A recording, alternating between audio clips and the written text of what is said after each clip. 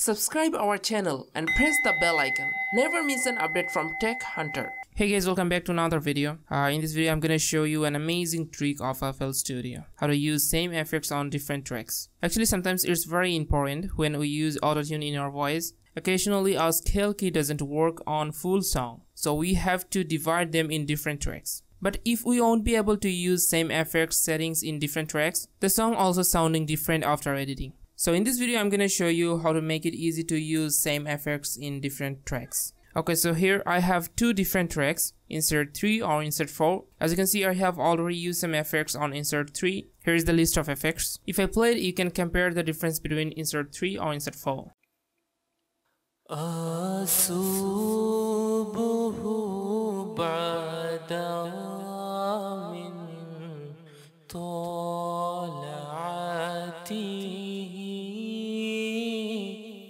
والليل دجامع وفراتي है नूर सहर चेहरे.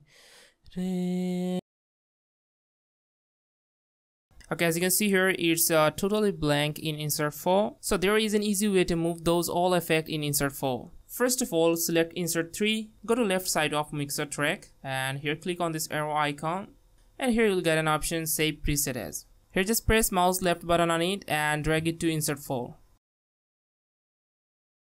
As you can see here, a new effect added in insert 4. Once again, go to insert 3 and drag the second effect in the same way.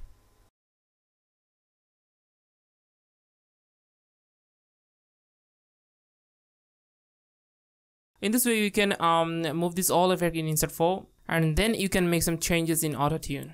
I hope this video gonna be very helpful for you. If you wanna get more videos like this, don't forget to subscribe, like, comment, share. Thanks a lot for watching.